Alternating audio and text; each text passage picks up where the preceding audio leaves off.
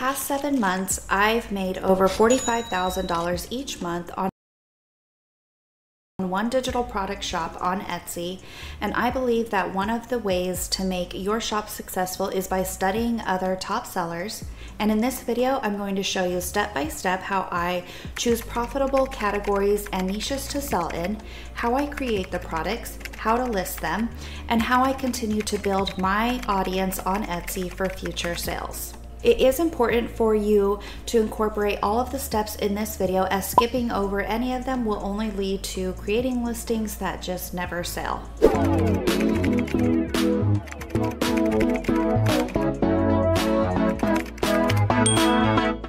The first step is to start with proper product and niche research. And while there are free ways to do this on Etsy, I highly suggest using a research tool, as this will save you tons of time, and I like making decisions based on data and information only. So today I'll be using a Google Chrome extension called Everbee, and it is already installed in my browser, and I'm just going to pretend that this was over a year ago and I didn't know what type of product or in what type of category I was going to sell in. What I would do is I would go over to my extension and click on the tab called Keyword Research and begin typing in various broad digital product search terms in order to see what type of results that I can find with a high search volume and theoretically low amount of competition. So this is for anyone who basically has no idea what type of digital product that they are going to create. So some general terms would be something like printable. And what it's going to do is pull up the volume. Right here is the search volume each month, the amount of competition, and then it gives you a keyword score. So for the term alone, printable, there is a search volume of 5,200 with over 5 million of competition, leading to a keyword score of 0 essentially. So what you're looking for is this number to be high and this number to be low. You could also use words like template. This will give you pages and pages of information here, and the same works if you were using a tool like eRank. You would type in the most broad search term that you can and go from there. So another one, if you wanted to get a little bit more specific, if you were interested in creating Canva templates, you would type in Canva template. If you're looking at creating things like SVGs, I would type in SVGs and start from there to narrow down the types of products that people are actively searching for with hopefully a low amount of competition. If you already know what to create or what you're interested in creating, then I would just go ahead and start for there. So for this, I'm going to go ahead and use my store as the example. So I'm going to go ahead and type in sublimation tumbler design, and these are the results that I see. So once again, and this is just due to current situation, these didn't used to have this much competition, especially when I started out last year. So you are going to look for ones that have a specific type of style or design attached to them if this is something that you are interested in creating for. And also, just a little side note, this is where I see a lot of beginners go wrong. They think that they can just create any and every type of digital product and create a digital product store that sells everything to everyone. And I highly recommend against doing this, because this rarely works, because you're just creating an endless line of products instead of creating for a specific group of people who will come back over and over again. So you are constantly worried about finding new customers and new types of products to create for, instead of just choosing your audience or who you want to sell to first and then creating products around them. So this is why I say choosing a niche does become especially important. And using myself once again as an example, I sell sublimation designs to crafters and small business owners, and the crafters and small business owners usually make physical items to sell. My niche is very broad because it requires all types of designs and styles. Just to give you a few types of examples of some popular Etsy niches that can be pretty popular and high performing. I'm gonna go ahead and pull up Etsy here and just go ahead and type in a few, but the wedding, because they will need things like checklists, invitations, even tumblers here. All types of different products can be found within the wedding niche. You could go into something like the card niche, and this will encompass things like birthday cards, invitations, shower cards, thank you cards, Christmas cards. This is another niche which is similar to mine because you can create in all types for one specific product. Another one would be like pet digital products, pet portrait, and I know this is more of a customized digital product, but it's something that does very well on Etsy, and the pet niche is something that always is trending. Once I have chosen the type of product category that I'm going to sell in, I do just like to validate it based on the amount of sales and revenue that they're bringing in, because at the end of the day, you don't want to create something that is not already proven to make money. What I'm looking for essentially is a high amount of search, which are these right here.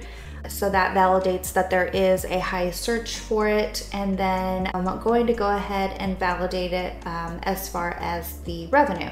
So what I like to do on this first page is click on all filters, click on star seller, and click apply. And then I'm going to go ahead and replace this star seller with best seller, as this is currently the only way to bring up the best sellers. And then that is going to pull up all of the tumblers that are sublimation tumbler designs that currently have a bestseller badge, and filter them that way. So it looks like only 4,000 results with ads, so probably way less than that.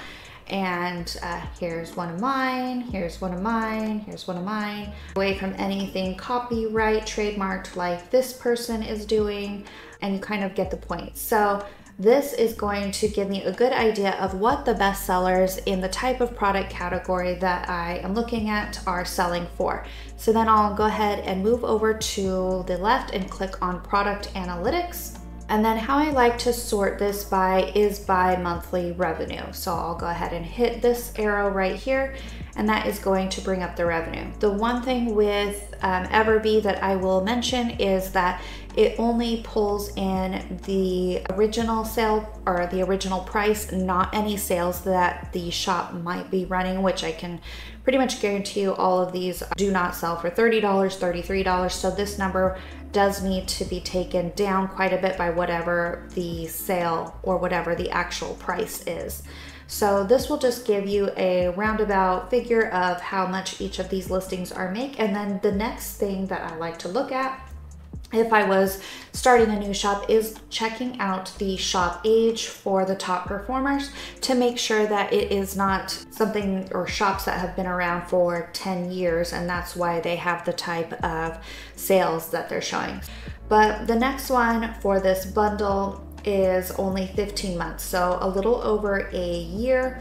But once again, check the real number on this for whatever percentage of sale that they have off. But you'll see all of these are 1 to 2 year mark, but right here is a 6-month-old shop. Here's only a 3-month-old shop. So these are really good numbers to look at when you are deciding if it's the type of product category that you want to sell in.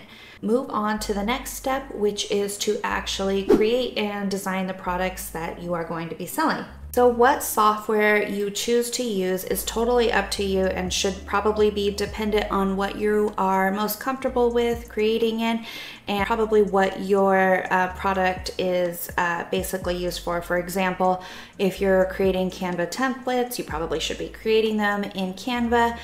If you're creating t-shirt designs, I would highly recommend Kittl because that is what the platform is built for. If you're creating Tumblr designs or sublimation designs, both Canva and Kittl is what I would recommend. For this example, I'm going to go ahead and use Kittl and Midjourney since I'll be creating the design for a Tumblr wrap. The first step that I would do is to actually find it was a news store. This is all theoretic since right now I don't currently do this in my own shop, but if I were a new sublimation tumbler design store, I would typically find a low competition keyword within the sublimation design tumbler category to create for. And you can do this either by using a tool like eRank or Everbee if you wanted to dig through all of those keywords right here to finally find one.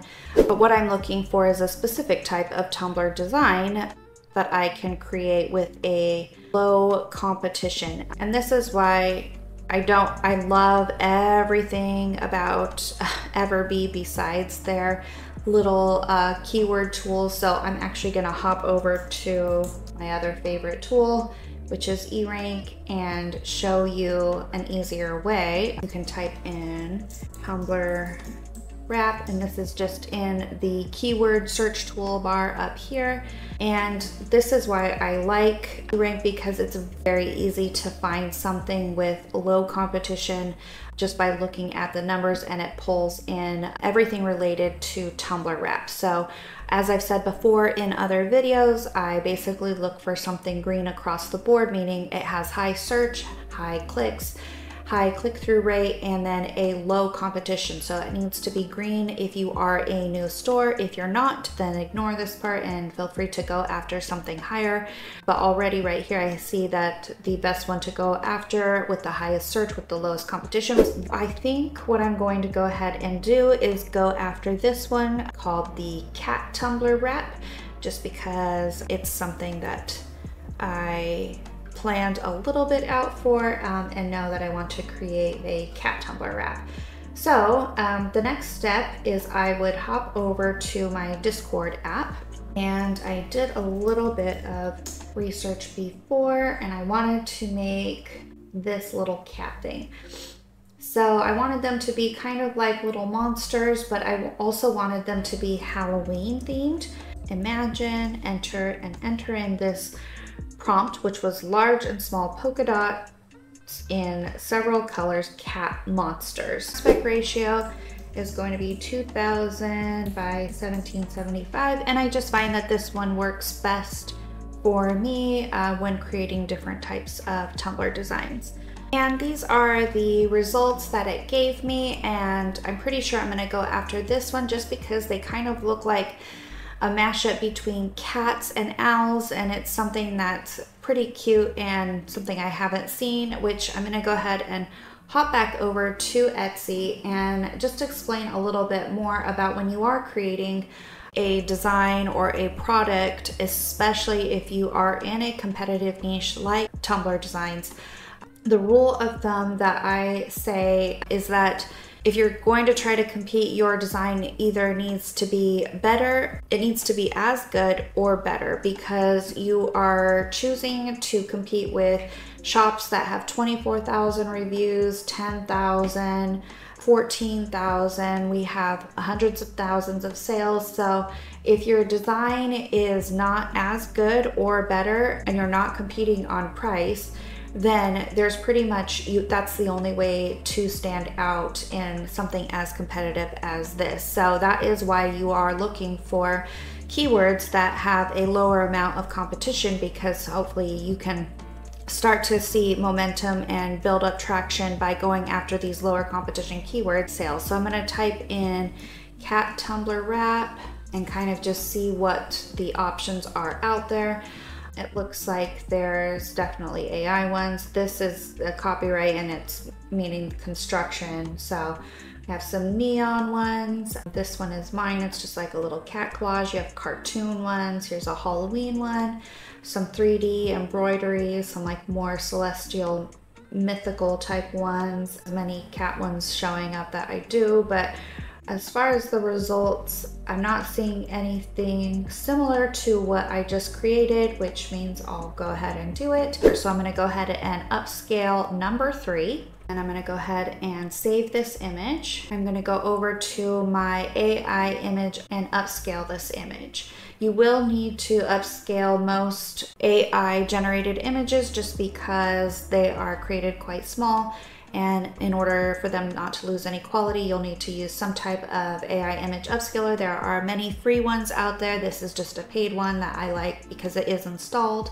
And then once that is upscaled, I'm gonna go ahead and add this in Kittle. So I'm just creating a new project, and then I'm gonna go ahead and change the size to a tumbler wrap, a 20-ounce skinny tumbler wrap, which is 9.3 by 8.2 inches. Click create, and then I'm gonna go ahead and upload my cats, and then go ahead and drag it into here. Most of the time I probably would remove the background off of this, but I think it looks cute, so I'm gonna go ahead and leave it. And then normally what I would do at this point is I will add whatever text. So say this needed to say something, this is where I would add in any type of text or quote or additional images. So for this one, I want to add in some bats just because I want to make it more Halloween. So I'm gonna just add in a few little bats. I think I'm gonna go ahead and leave it like that. So the next step would be to go ahead and download this as a PNG. This is already at 300 DPI, 9.3 by 8.2, and then I just go ahead and click download as a PNG. So the next step would be to mock this up. So what I am currently using to mock up everything is a tool called bulk mockup, because I usually create 20 to 30 designs at a time, and I don't have time to sit there and mock up 20 different designs. So bulk mockup will be listed down in the description below, and it's very easy to use with Photoshop, but that is what I'm currently doing. And it's also helpful because it creates 3 different mockups, all of the ones that I need, because I provide a blank mockup for my customers, and then there is the listing photo, and then there is a flat lay image that I provide as well. So this is what I already have it installed here. The first step is to make sure that my design is in the right folder. And if you all would like a in-depth tutorial on how to use and set up bulk mockup, definitely let me know in the comments and I can work on creating one of those. So I just need to go ahead and rename this. And then I'm going to go ahead and drop this into a folder called Designs.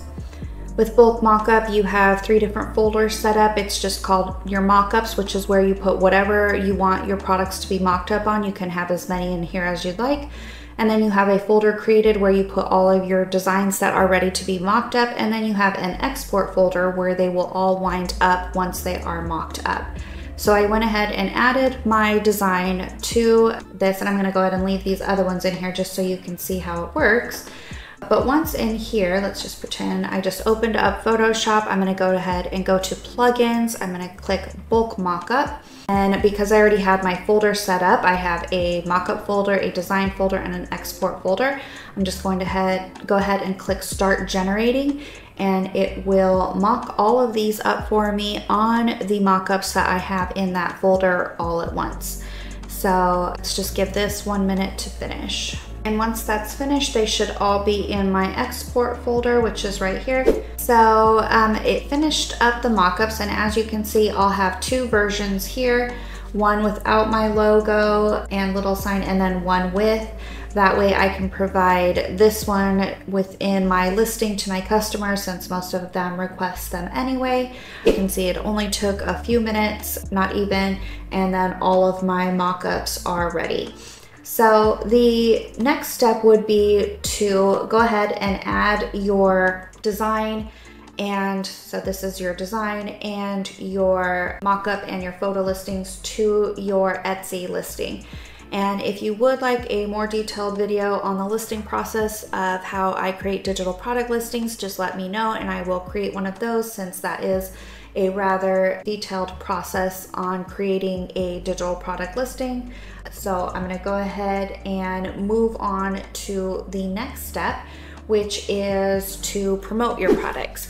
Many new shops think that they can just go ahead and list their products, and while that may work if you are in an extremely low competition niche or category and see results, it is highly unlikely that you can just post and expect sales in the beginning, especially in a competitive category like the Tumblr design. At least one social media account where your audience hangs out or is most likely to, whether that will be TikTok or Pinterest, Instagram, or Facebook groups, using me as the example. Many sublimation crafters are in Facebook groups on Facebook, so that is why I chose to create a Facebook group, as well as TikTok. And I don't dedicate much time to it, but there are a lot of sublimation crafters that are on TikTok as well. So that is why I highly recommend you start something wherever your audience will be and start posting your products. You don't have to be creating any type of detailed content around it. Simply posting pictures or the mock-ups of your designs is content enough, as that's what I do within my Facebook group. I only post pictures of new designs. And on TikTok, sometimes I will either make a new design and show the process of making it, but that is a little bit more detailed as far as content creation. I then also send out periodic emails to my list with any new designs, as well as new sales or new products. And that is why I continue to, or how I'm able to continue to market to my external customers for free, because I've once again built those Facebook groups and email lists so that I'm not entirely worrying on Etsy traffic. While in the beginning, that's something that you won't be able to rely on. So if you can just dedicate any bit of time or extra effort to your own audience growing outside of Etsy, it will be beneficial in the end. So there are many ways to grow your email list, but you can start by adding your opt-in link with a free design or free digital product on that social media account that you've created, and offer them something free to join your Facebook group or your Instagram or TikTok or your email list to get them on that list. So the next step is just to repeat the process. It is crucial that you study your audience and the types of designs that are currently selling and trending, and then just repeat that process with continued products and styles.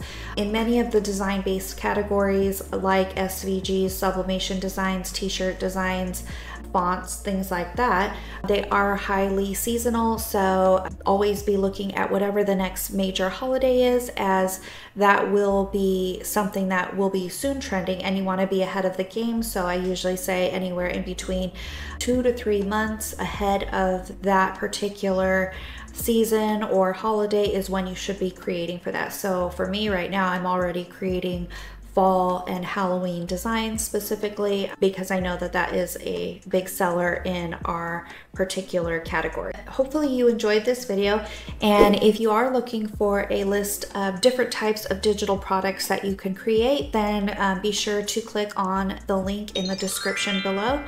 And if you'd like to see how Etsy should just be the beginning of your digital product business, then be sure to watch the video that will be linked next right here. And that will be the next video that I have. So thanks for watching.